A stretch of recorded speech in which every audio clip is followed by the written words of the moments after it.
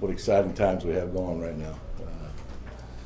You know, everybody's talked about how we want playoff football around here. Here's what we need. We need playoff fans to show up for this game and be as loud as they can be. And, you know, I know it's New Year's Day, so if you have one going on New Year's Eve, keep it going and take it all the way through the game. If not, get plenty of rest to be ready to be loud on Sunday.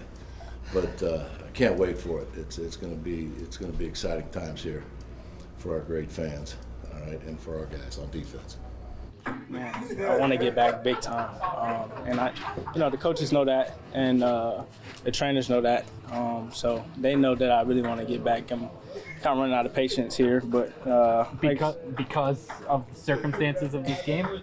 Yeah, that. But you know, I miss a lot of weeks, so obviously, you know, I love the game, so I'm trying to get back out there.